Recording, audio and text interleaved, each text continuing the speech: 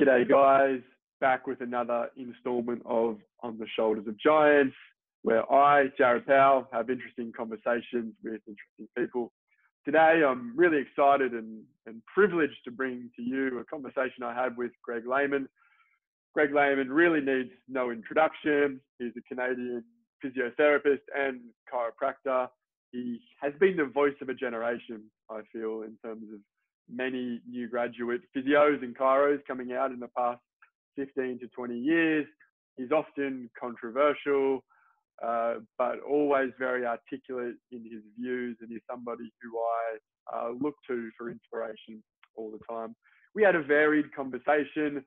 The object of our discussion was to talk about pain and the nuances of pain and his interpretation of it, and how he communicates to patients regarding pain. But then we veer off and talk about a bunch of other things in terms of graded exposure, loading, capacity, and all of these things as well.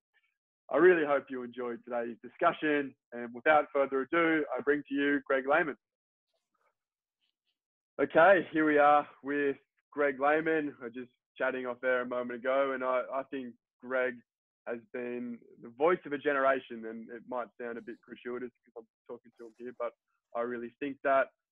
Greg, I'm 33, 34 years old, and I think that Greg has been the voice of us as we've gone through university over the last 10 years or so. So I want to thank you for that, Greg, and I also want to introduce you as well. Thanks for coming on and having a chat with me. Yeah, thank you. Looking forward to it. Yeah, no problem. So you're quite interesting in your background. You've had as far as I'm aware, training in chiropractic and also physiotherapy, and you've also done some post-grad or master's work in biomechanics. Is that right? Yeah, I did that first before the chiro and the physio. Yeah. Oh, cool. Okay.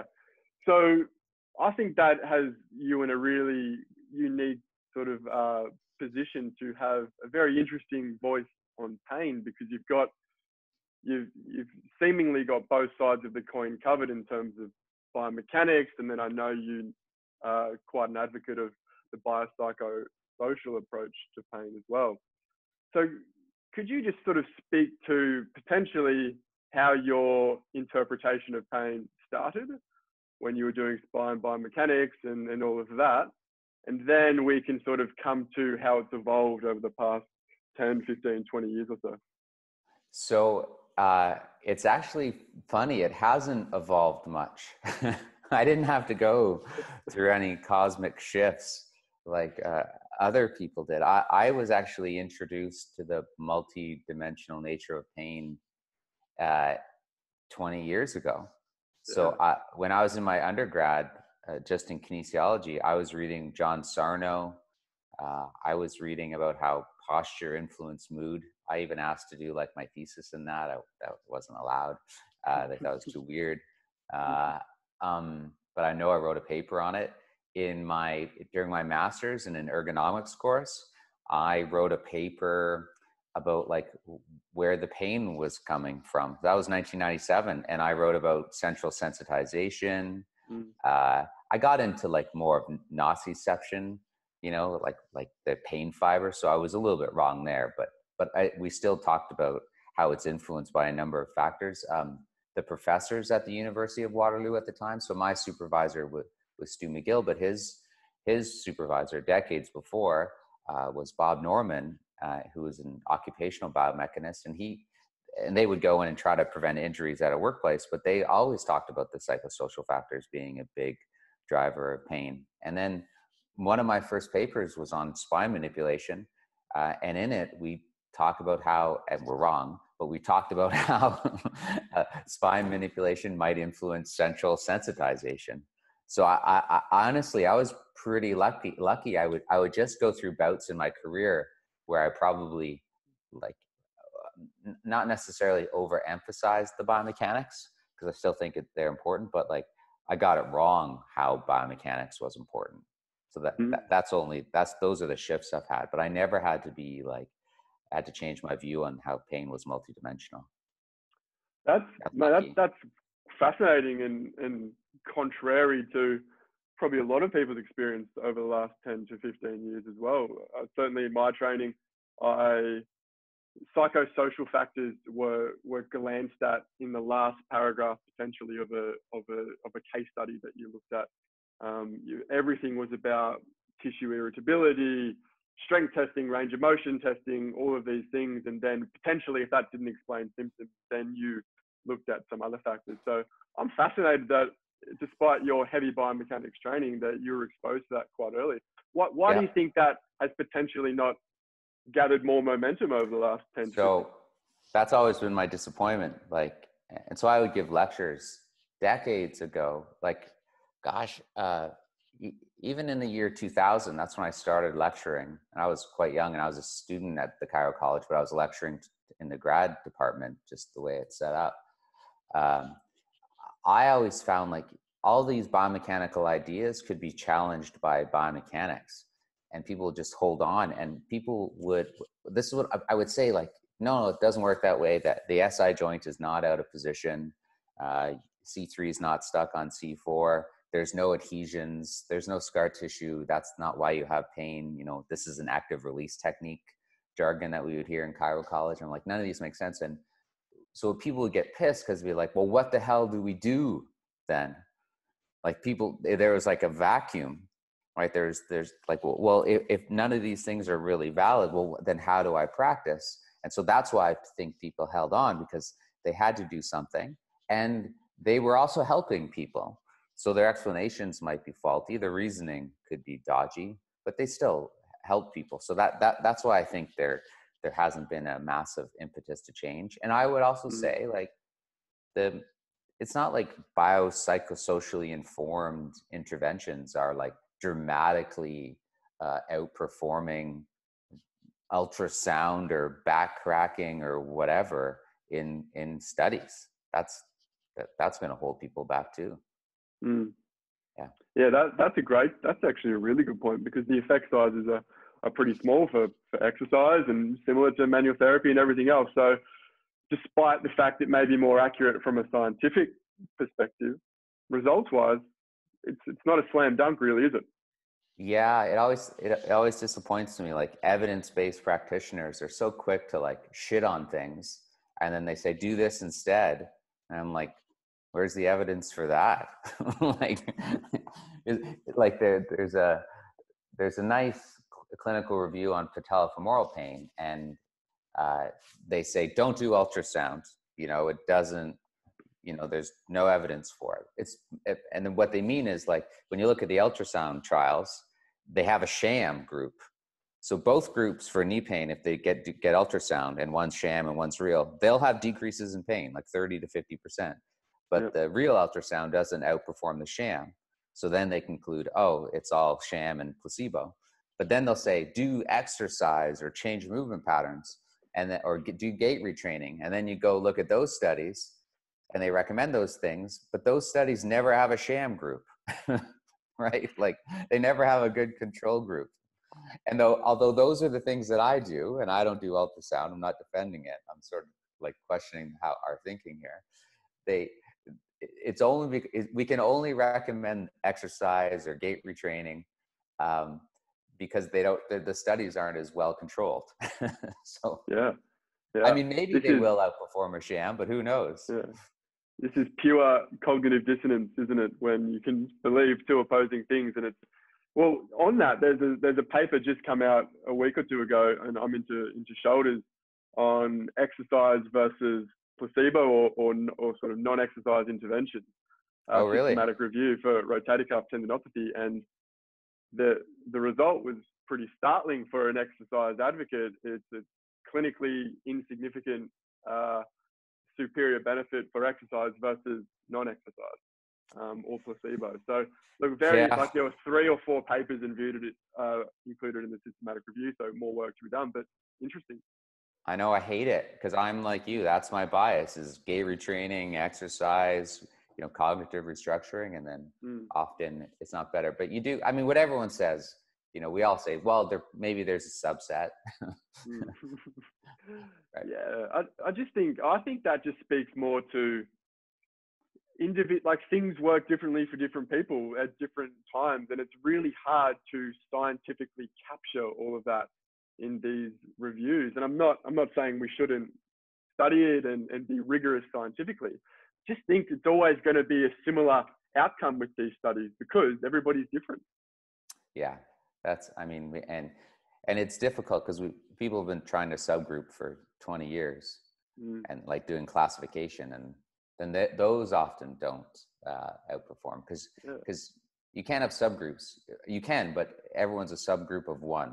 That's the, but that could be tested. You could test tailored treatment to non-tailored. But I actually believe, and this might piss people off, but like there are general things that all of us could recommend to our patients, and we're going to help out a massive number of people. And why I think therapists don't like it, because we want to think that we're mechanics and we're diagnosing and we're precise, and we've figured out exactly what to do for this person. And general things, you know, it's less sexy. It's simpler, but I think general good interventions can help a lot, but people hate that. Yeah. Well, and then the non-specific kind of exercise really speaks to that in terms of the literature as well, doesn't it? It all works.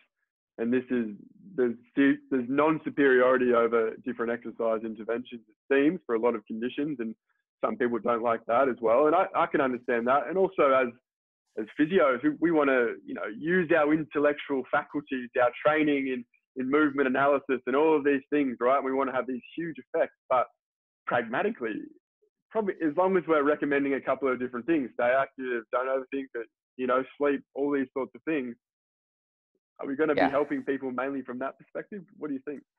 No, that's what I'm saying. And I think that there's a small subset of people who we do need to tailor it to. Like we start my course, my favorite thing is me and my course. My favorite thing, what the fuck? I love this question. It says like, when do we need to be specific? Right. That's how we start my course. Like, and like if it was 20 years ago and you're a Mulligan practitioner, you'd be like, oh, a lot. You need to, if you know C3 is not moving on C4 in this direction, you need to be very specific in your line of drive. If it's elbow pain, you have to specifically glide the radius laterally. You know, now people would be like, no, you get symptom modified. But I still think there's probably times where if we could find out like principles of when you need specificity. So here's like an example. Everyone's listening. All right, what the hell do you mean? It would be something like this. Someone tears their ACL or someone has kneecap related pain. There's a subset of people who will unconsciously protect that knee, and that knee becomes unloaded. If they do a squat and you look at them, they'll look symmetrical, but they're not loading the pained or the reconstructed knee the same amount. There's less stress on it, and you can't see it, right? So they're protecting that knee. So if that person, you know, wants to get back to sport, so high demands, they're able to like somehow modify their movement patterns to keep protecting it. So they'll never, you could argue, they'll never get enough of a stimulus during the activity, the goal like running or squatting, to challenge that knee, to catalyze it, to make it like get stronger. It'll always have that deficit. Now, most people, that's fine if they're not going back to a high demand sport. But the person who has to go to the high demands, they probably need specific kneecap quadriceps strengthening that won't just come from running or playing the sport or whatever, like tumbling or gymnastics. They'll need that specific exercise because they might get into the situation where they can't compensate and that weakness will show up and you actually need strength in that specific situation, and then they get a re-injury. So there's like a small subset, and that's probably why, and that might only be 4% of people, where the vast majority of people will get lots of benefits from general stuff, but they're that 4%, 8%. They need it, and then that'll lead to re-injury. So that wouldn't show up in a research paper, but there's like the clinical reasoning. And I think it would be a really, sorry, I'm talking too much, a real cool research paper to find out what are those cases, right? So psychosocially, you might say, like, we know that pain science education in general doesn't help, but there might be a subset of people where if you don't change that unhelpful belief, like that they have a rotator cuff tear and that means they have to protect it, and then they'll just stop doing, and they'll never get better unless they actually start to use their shoulder, but they'll never use their shoulder unless you convince them that they're safe. So you need, pain science. Like you need to change a cognition. So there might be like specific cases like that. I don't know if research can ever go into that, but I like the thought process. Yeah, well, kind of a little bit being proven in the shoulder with the importance of expectations and self-efficacy and all this sort of stuff, where, we can maybe improve expectations via adequate and appropriate advice and education. I totally agree with what you've painted there as conceptually anyway, in terms of biomechanics for sure matters, and load tolerance and capacity and all these things that matters for a subset of people. And the argument should never be that it doesn't matter. It matters for certain people at certain times, but for the vast majority, where pain and function and just getting back into activities of daily living or something like that, it may not matter. And we can still pursue it. We can still pursue it. And this is key. And something that I'm researching a little bit at the moment is, when we look at all the trials with shoulder pain, for example, actually people don't get stronger in interventions in randomized controlled trials, but their pain and function dramatically improve.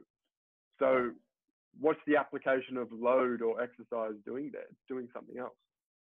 Yeah, that's my other favorite question is like, how does exercise actually mediate recovery?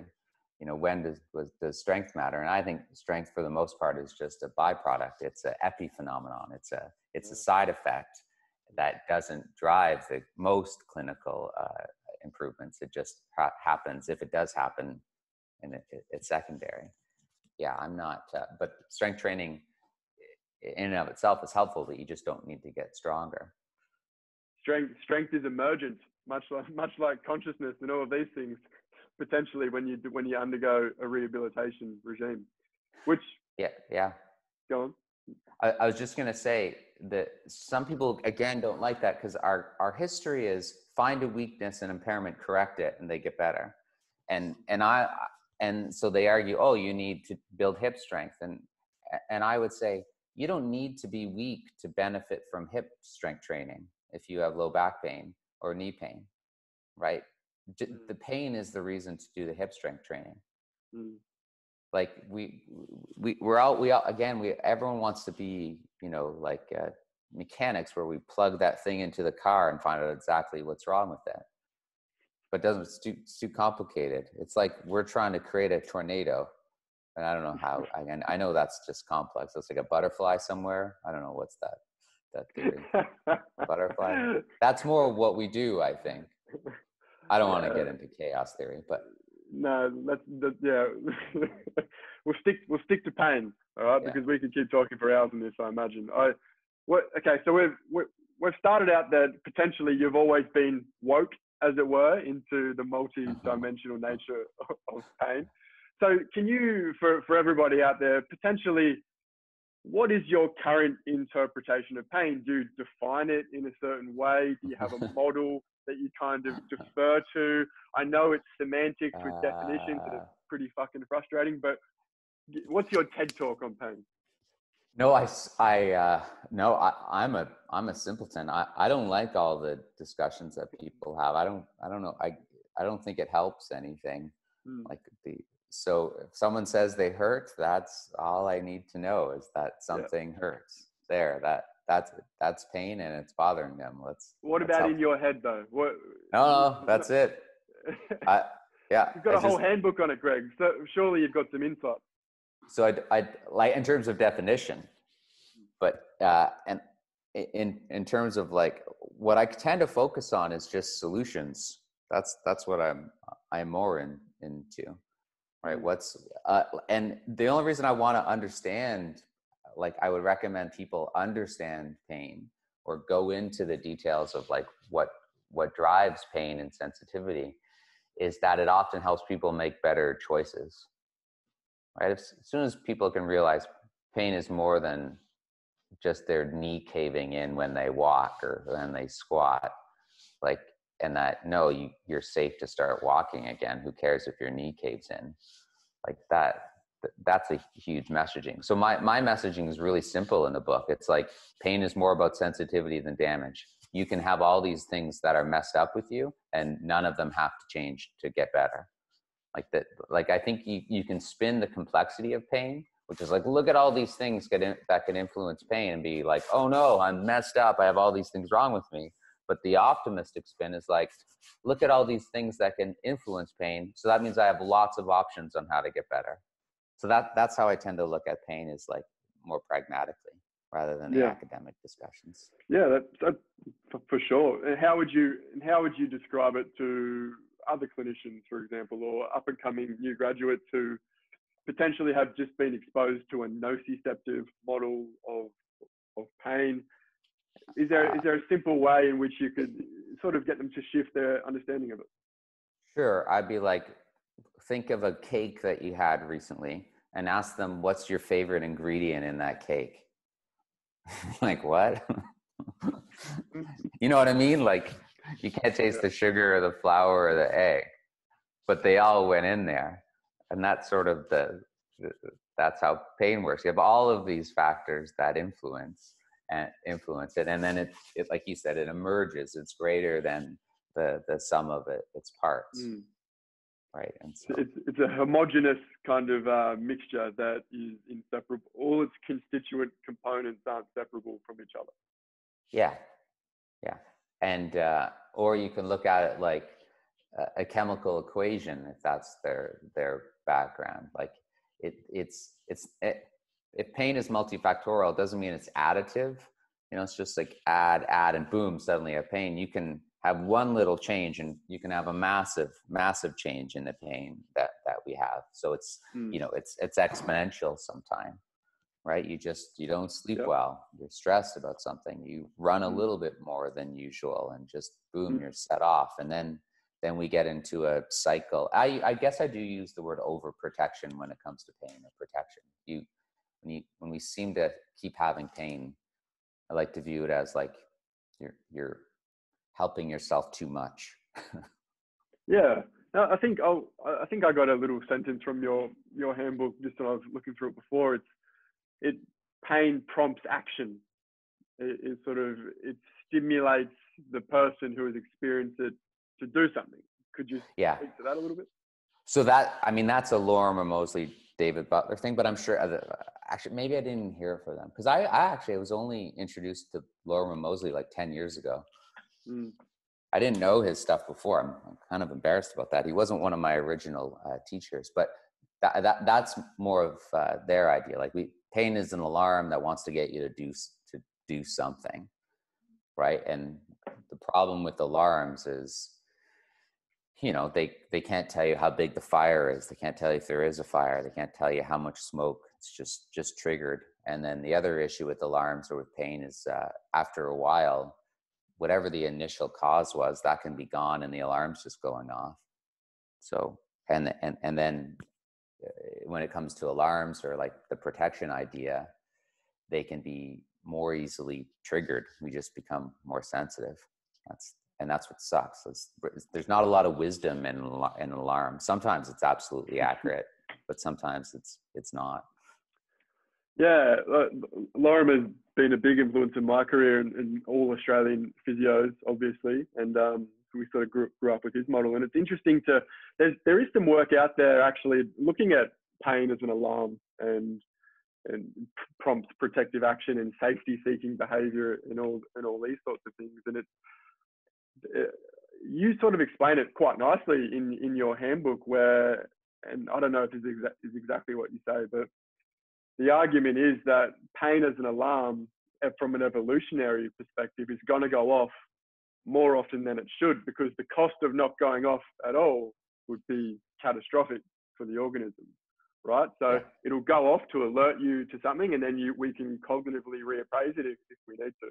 But that alarm going off doesn't always mean that there's something sinister or pathological going on.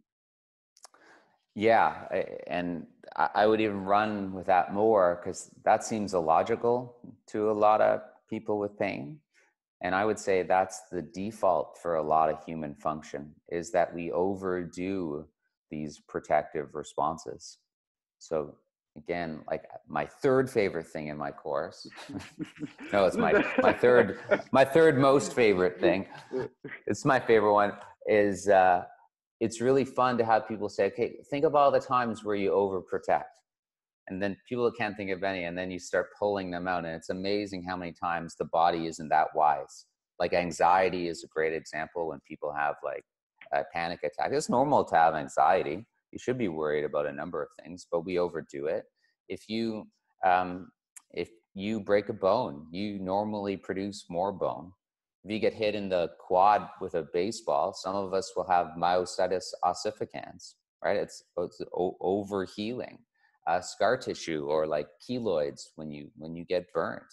You know, we all like autoimmune diseases. Like we want to have an immune system, but sometimes we overdo shit, right? That's the problem. So it's not weird that we overdo pain if you actually frame it in that model, and then you can start finding out all of these examples where we overdo it. And you're like, shit, that's just what humans do.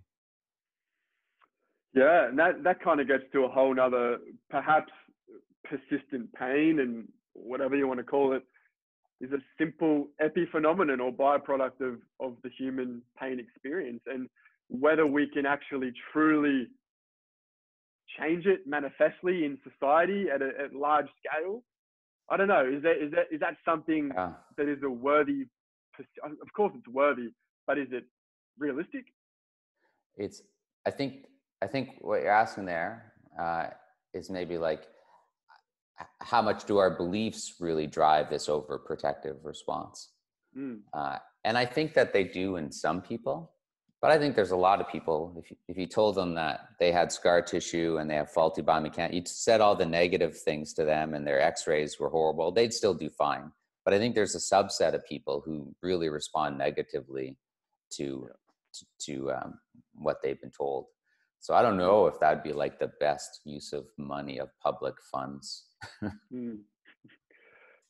it just there's some people who, this is not proven, this is conceptual, and there's some work on it, that who have just this phenotype that is, when something happens at some point, there's a nociceptive event or a pain event or something, that all of the factors that are intrinsic to them as human beings will cause pain to stick around longer than somebody else who has a different phenotype. So I am sort of cautious and a little bit cynical on how much we can materially change somebody's phenotype from that perspective. And there's not much work done on how we can change expectation or self-efficacy or all these sorts of things. We know they predict outcomes, but can we change that expectation to change an outcome? That's not really been studied as far as I'm aware. No, I've read some negative stuff about changing self-efficacy, where it's very hard to change in some people. Yeah, so I'm not sure if you can change other things that would help you cope with low self-efficacy. But so I don't know. That's one of the things. The only thing I do think about with people like that, like, yes, some people are definitely more predisposed to pain, but there was a time in their life when they didn't have pain. So that always gives me some hope, you know, and they probably had these same traits of low self-efficacy or whatever. So what was it that changed? Like, how can we get them back to the way they were before when they were doing okay? Yeah, that's a great way to look at it. And I tend to say that if somebody's come in, pain has just gotten stuck for a period of time. It's an alarm, to use your analogy and others, that it's just gone off, and maybe we can diminish the sound by a decibel or two, and to ultimately it goes away to a manageable level where you can return to meaningful activity. I think that's a nice way to look at it. Yeah, I like it too. And that's why, I mean, if I were to take another course, I'd be interested in taking like the ACT courses on pain, the acceptance and commitment. That's that idea where you can cope with these things, like using the anxiety model. It's really unfair to someone has anxiety to say, we're just going to get rid of all your anxiety. That's not happening. It's how you cope with those thoughts. You know, like my middle daughter has that stuff where she'll just have these thoughts that really get in the way. Like last night she said, when I have a shower, I have to make sure I have this thought where I have to make sure I get water in my eyes, because then if I don't, when I go to sleep, then I'll die. I'm like, all right, buddy. So what are you going to do with that? And so she has these all the time, these ideas where she was really upset. It was her older sister's birthday the other day. And she came in, she's like, it's the end of the night. They sleep in the same bed. And she's like, I'm not sure I told Violet happy birthday properly. I'm like, you told her, yeah, but I don't know if I did it right. Now I keep feeling like I have to tell her happy birthday. Well, how many times have you done it in the past hours? Like 10 times, but I'm not sure I'm doing it right. Yeah. So, yeah. So anyways, like things like that, we're not going to cure her of this, right? That's her trait since she's like a little kid, right? So it's coping and managing with that. And that's the idea, I think, sometimes with pain. You can have pain, but you can help with the suffering and the disability would be the idea. I think we could learn a lot as physios from the anxiety model, because then I think often you do a mechanical intervention. Like you do physio stuff, you just have like a process of maybe prescribing exercises or movements and explaining it that kind of uses this anxiety model. I think that's where we can evolve and get better, including me. Yeah, that's really well articulated in that it's and perhaps Bronnie Thompson's actually done a paper on living well with pain, and she's found, you know, certain traits or certain activities that people do who have chronic pain but have less disability and suffering associated with the pain. And it's essentially meaningful activity and intentional activity and support and all these sorts of things, which is. Has she published a paper, or is that? Yeah, she did she did a PhD. She did a PhD in it. I'll send you a paper if you like, and it's really fascinating. No, she's got chronic pain herself, and it's quite interesting. She just says she does, so it makes her look better. Kidding, Brownie. Look, I know where you're coming from. I've got pain too. Yeah, I'll say that all the time. Yeah. No, I refer people to her website all the time. Yeah, it's great. And I say the exact same thing that you said. She's got a PhD in fibro, and she has it. She must know what she's talking about. Yeah. Yeah. But no, that's on that anxiety model. So this is leading nicely into graded exposure, because the best treatment for anxiety is graded exposure. As far as I can see anyway, in terms of the psychological literature, and it's making a huge I don't know if it's making a comeback, but it's making a move in physiotherapy circles for the past 10 years or so, which is probably a good thing. So graded exposure, very simple when you think about it. It's just gradually exposing people to previously painful movements in a systematic and regimented way, probably in the clinical context where they're feeling safe and there's an expert watching on. So would you say that this graded exposure type of intervention, in conjunction with explained pain type of stuff as well, and when I say explained pain, I'm not talking about deep neuroscience education. You think that's where we're heading? I mean, it's certainly how I practice. I either do graded exposure or graded activity. Sometimes, like with the graded exposure, like with the Valayan model, so the way they do it in CFT, like cognitive functional therapy, they do it very similarly as well, and they call it, like they've done the process for over a decade, but now they've adopted what seems like the psychological language behind it. Like they talk about these like behavioral experiments where you find a feared or avoided activity, you start to do it, and you have movement modifiers. And what they would say is that they're not adding things, they're removing safety behaviors. So So someone else might add bracing when you lift something up to make it feel better. What they would do is remove the bracing or remove it. So someone would say, oh, you're just adding looseness. And they're like, no, we're not adding fluidity.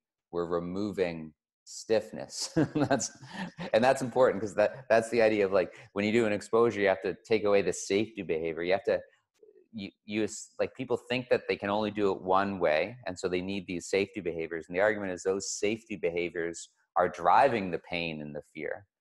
They might have been helpful before, but now they're linked, they're associated, with the pain phenomenon. So you get rid of those, and then you do the task, and either you have less pain, that's ideal, or like you do it and you don't suffer the consequences of what you might expect, which would be harm or something like that. And then it makes the person reevaluate. They call it expectancy violation. You have an expectation and you violate that. That didn't occur. My issue with it is I don't think you can do it with everyone and dramatically have a change in pain. Like, if their expectation is to have pain, sometimes it's okay to do things even when it hurts, and that's still a success, and that's still graded exposure. If you're always driving, if you're trying to get rid of pain all the time, I think that's a bit of an issue. I think just doing the feared or avoided task with pain is still a success. Yeah. Like, I don't think, and that is, sorry to interrupt, that is the definition of self-efficacy. The belief or the ability to do something despite your pain or your issue at the time. And I think the application of exercise can sort of prompt or can encourage that behavior where, look, I just lifted 2 kilos, it hurt, but here I am. Yeah. I'm not flawed. Yeah. I think I'd probably do more of that. Like, I'll take, Peter O'Sullivan's and Sharton and Kieran O'Sullivan, their courses. And, often people have these dramatic reductions in pain, but so would Mulligan, right? And now I know Mulligan practitioners who describe what they're doing as kind of graded exposure with violation expectancy. But I don't trust, and it's not O'Sullivan, because why I respect him so much is he never tests himself in his trials. It's always people they train. I don't trust the theatrics on the stage just because someone got better immediately. There's too many confounders, and I don't think that people should like put that stress on themselves to immediately change symptoms in that one session. Because when you see the CFT protocols, they're usually seen at least 10 times. So you can't do violation expectancy every single session, right? It's their intervention is more than that. So I think it's more just, people will do just as well without any of the, they could just do graded activity and healthy activities and better sleep and understanding pain, and they do just as well. I don't know if you need the graded exposure the way it's done in the like psychological way, but it is popular now.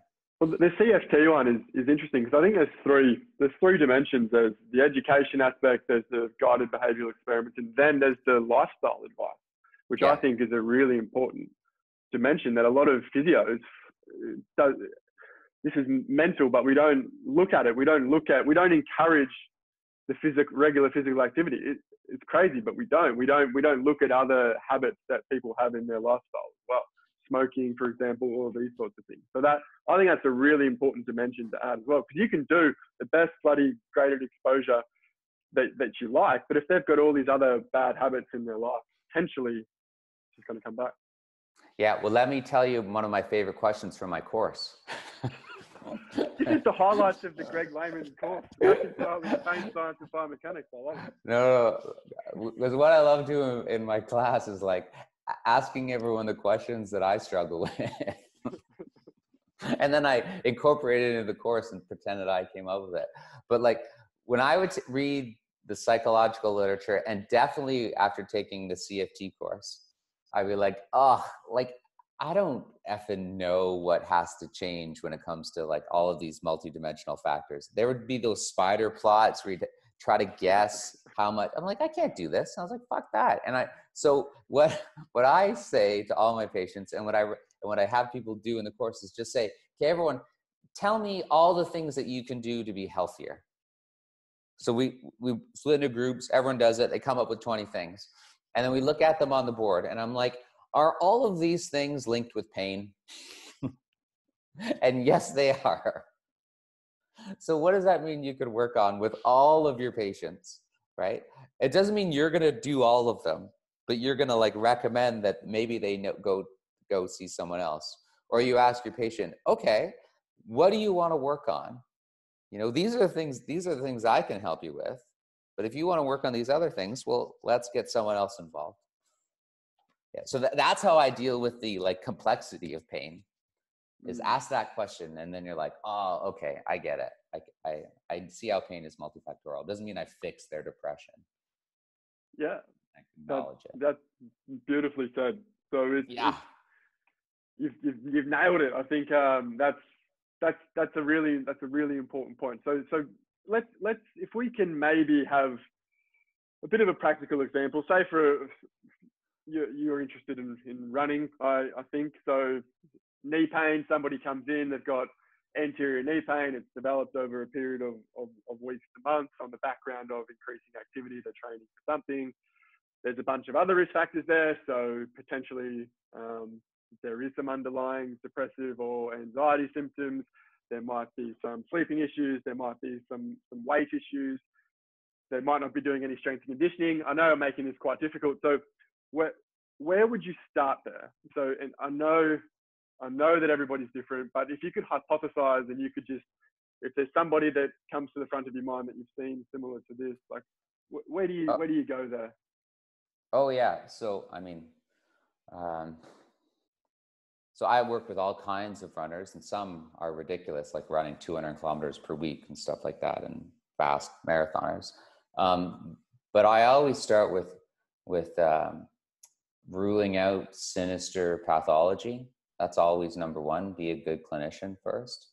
And with a runner, especially a female, you want to rule out like stress fractures. Those are the things that you're worried about. And then even that, stratify it. Like you don't, like a femoral neck stress fracture is more concerning than a fibula stress fracture. So if you have any suspicion, then you got to say, we got to shut it down or something like that. So that's the first step there, is like make sure it's just a pain, injury, or whatever sensitivity problem. And then you're like, okay, well, how, again, I'm crude here, but how can we calm stuff down and build that person back up, right? And there you're trying to think like, what are all the sensitizers in their life that we could change right now? What are the ones where we just acknowledge that might help them understand their pain? And then often pragmatically, you're usually changing something about their training. That's usually the first, let's change something. Maybe we drop a speed session for 2 weeks. Maybe instead of just, if they're running a lot more than usual, we would say, let's try running twice a day instead of one long session in the morning. You're just trying to play with their training and the stressors. And then again, look at all the other stressors. If they're building a house and they're renovating it, then they probably can't always train through that. Something has to change. So like give them some permission sort of to be flexible. So I look at the big things like that first. And then you might start talking about adding a little bit of strength training or something like that. But usually it's changing the stressors on them in the big areas. So could you walk away from a consultation like that, and even if you see them a few times over a period of weeks or months, you could just simply modify a variable in their training program or in their lifestyle without implementing a strength and conditioning regime?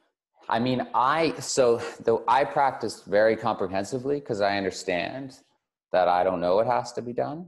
So usually everyone gets 3 exercises because that's what they can do. So, but I would always wonder, do I even need those things? That's the question. So like, because often the athletes I'm working with have worked with a coach. So I know they've already been managed well in the load management area. So that's why I'm probably giving more exercise. But some people who aren't working with a coach and they don't do a lot of mileage, or they're just building up their mileage, then I think it's more of a mileage like load thing.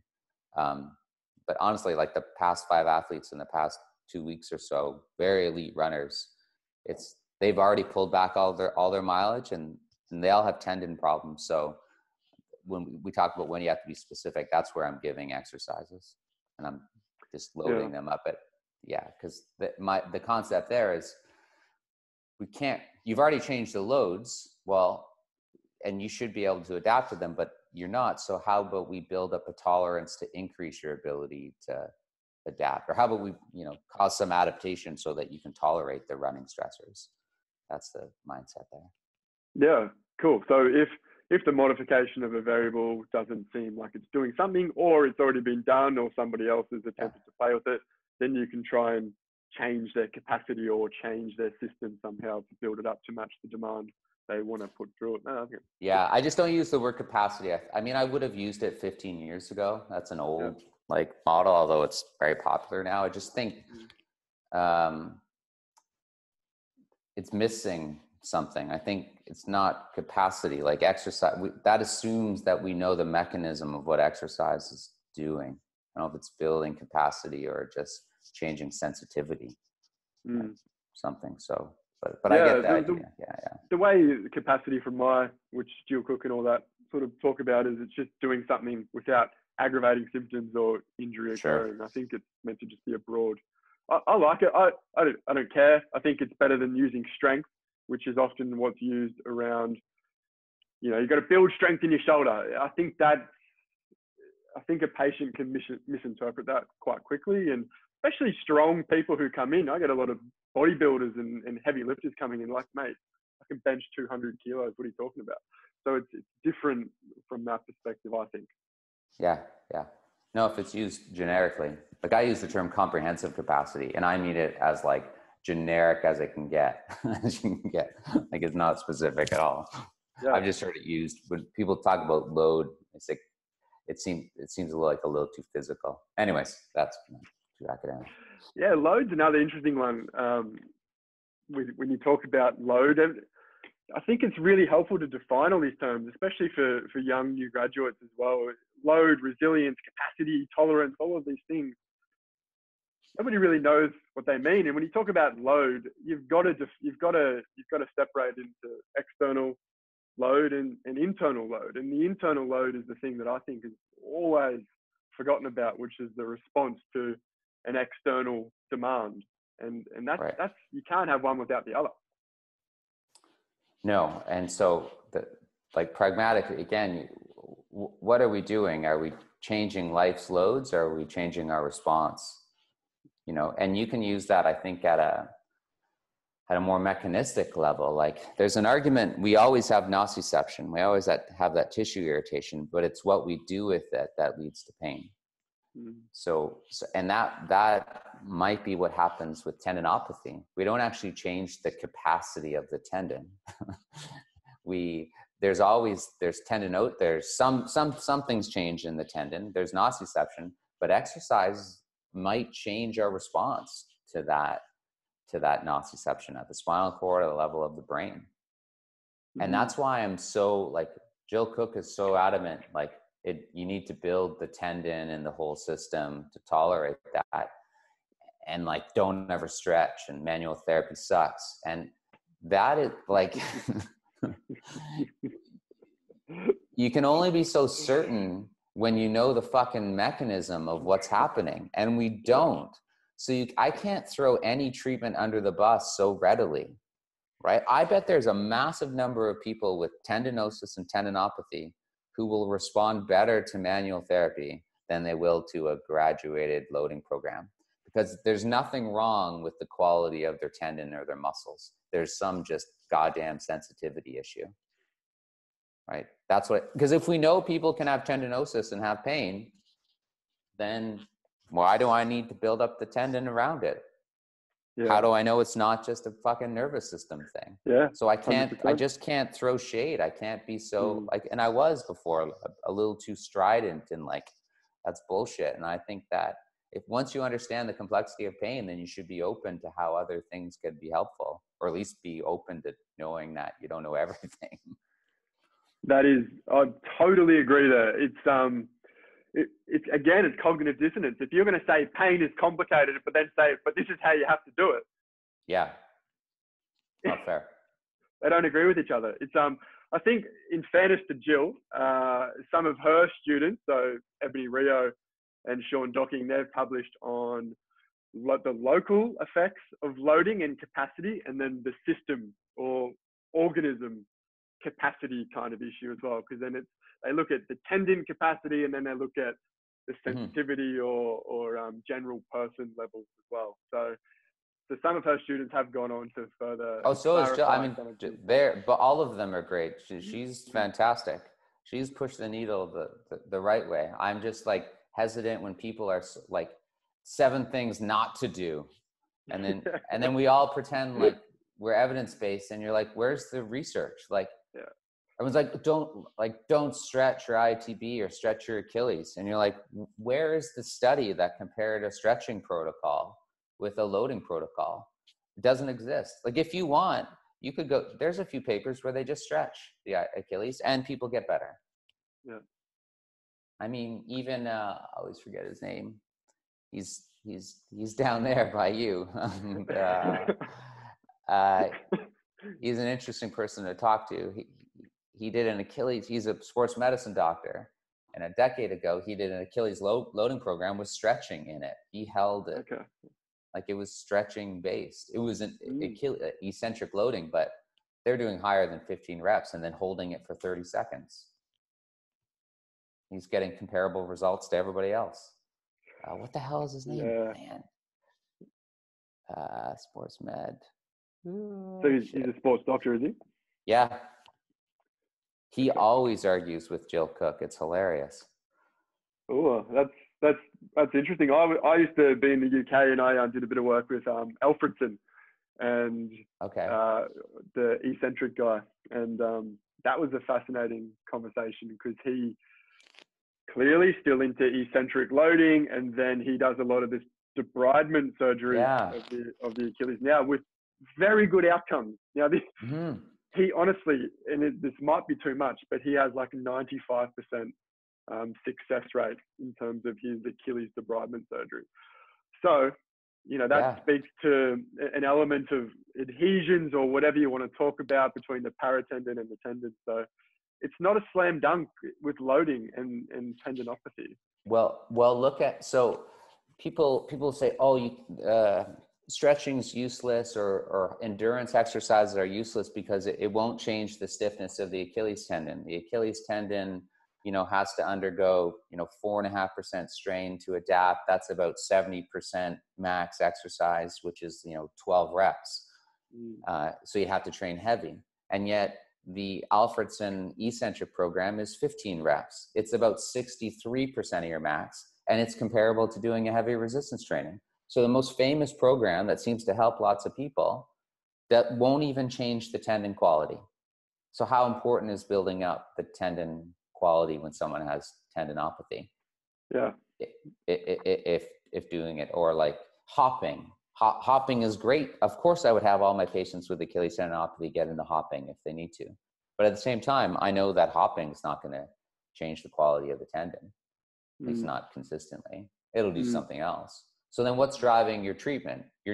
What I think you're saying is, what does this person have to do? Okay, let's do that. Well, no shit. Yeah, I know, right? It's a bit deflating when you can talk about all of this stuff and then you're like, just do what you want to do, but back it off a fraction. Back it off, and then like, or you break it down and you do more in the gym than what you're going to do outside. So the gym prepares you, so what's outside is easy. That's the simple way to look at it. Give yourself a buffer for the real world, right? Like, capacity here, sorry, I know you don't like that term, and then your requirements here, right? Give yourself a bit of leeway. I think I don't like it because it's too much like me. It's like I've been saying it, and then something has changed in me where I'm like, there's something wrong about that. I'm tired of hearing it all the time. I can't quite put my finger on it yet, but I don't know what it Probably is. because everybody else is using it now, Greg. I think And that's a you lot. do like to be contrary. Honestly, like the capacity model where people always quote Scott Dye from like the Oh, 2000s. yeah. That shit, that was Stu McGill in 1996. The same Yeah. thing. He's like, here's the loads, here's your tolerance. Just don't have the load, go above your tolerance. Yeah. And everyone like quote that guy. That was 25 years ago. Yet they The envelope of function. Yeah, I can't believe it's it's so simple. Everyone loves it. Like it was preceded by so many other people. Yet that's the one that gets popular. That's what yeah. bothers me, I guess. Isn't that funny? It's the same thing with progressive loading, right? And acute chronic workload ratios and all these Oh, sorts of things. fuck. Don't get me started. That's funny because that's starting to be quite challenged now by an Australian guy, Franco Impalazari. Yeah. Anyway, So we won't talk about the beef. No, I've talked a lot about that with Franco. He always direct messages me because he knows that I'm an ally. What we have an issue with is we don't question the concept of, which is don't do too much too soon. No shit. We've been saying that's what has always bugged me about the acute to chronic workload ratio. Like there's nothing new in it. You just reframed it differently. What got popular was that you could actually predict and say, there's a certain amount that you have to stay under. There's a certain envelope. Yeah. And that's what Franco said. No, there's not. That research hasn't been shown. So the research really hasn't helped anyone beyond just saying don't do too much too soon another way. It's not actionable yet. The concept seems great, but right now, pragmatically, whatever. Yeah. Arguably, though, I do think it brought it to sort of mainstream attention. And now you've got LeBron James doing load management. Which is insane to me that it had to happen. Like, I guess I've just worked with running coaches for 20 years, or actually hockey coaches and basketball coaches, because I used to be a strength coach. And they all thought of that stuff. I always thought that coaches were the first biopsychosocialists. Right? If you're working with high school kids or college kids and you hear that one guy's going through a breakup or stressful time with school, the good coaches like back the training off, or they figure out a way for him or her to adapt. Like I wrote an article years ago saying that was my thesis, that coaches were the first biopsychosocialists, or at least good ones were. Yeah. And that's a really good way to round off this conversation. I think that's what we should be, right? We should be a coach. We're coaching somebody back to health. And so we need to consider the full aspect of the human condition, which is a nightmare sometimes. And it's not what we're trained for. And that is my biggest bugbear, because I was so awkward discussing I didn't even ask the question, is there something going on in your life? Because I don't know what to do with the answer.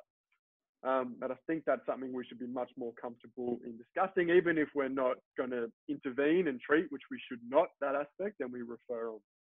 Yeah, co-manage. Epic. All right.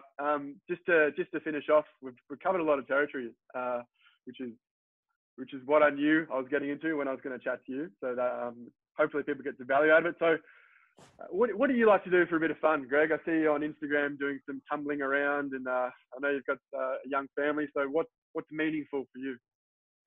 I do a lot of trampoline right now. What got you into that? I would rock climb. What's that? What got you into the trampoline and tumbling? So when I was a teenager, I taught trampoline, but at like a really low level. I picked it up when I was older. I couldn't do anything. And then my girls started cheerleading. So I used to go in their classes for tumbling. That was 3 years ago. And then I just started going on my own. And when the gyms are open, I'd go 2 or 3 times a week. But we have a trampoline in our backyard, a tumble track. It's like a bouncy thing to tumble on. Yeah, that's what I do. How's it going? You getting better? How's the old body going? I mean, there'll be more stuff on the trampoline. Tumbling on the ground is hard. Like you have to, in order to get better, you have to put in the work, but it's so much work, it's beyond what I can tolerate. So I was pretty achy when I was trying to do stuff on the ground. So it's a trade-off there. That's hard. Yeah, and it But must be trampoline, scary. like I'll be able to do it. Like I just did a double backflip before COVID. That was huge. Yeah. So you can Okay. do that stuff. You can progress that. You can do that until you're 80 or more. Yeah, that's awesome, man. And are you any injuries out of it so far? Any acute chronic workload issues, mate? There was like 2 years ago when I was trying to get like back handsprings and backflips on the floor. That had trained so much, so my wrists were sore for a long time. They still are, but because I was doing 4 to 5 days a week, but I had to do that or I wouldn't get better. So, and I knew that, Yeah. so it was just a trade-off. Mm.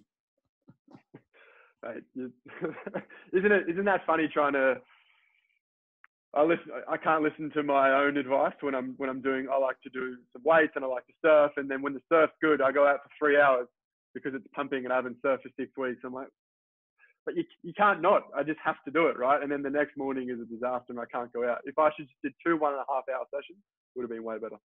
Yeah. Anyway, thanks for having a chat with me, mate. What's the best platform for people to get you on? Is it Twitter? What's your preferred platform? Yeah, probably Twitter. Yeah, And Twitter. what's your handle there? It's just Greg Lehman. Craig Lehman. Well, there you go, mate. Thanks for having a chat with me, buddy. We'll catch up soon. All right. Thank you.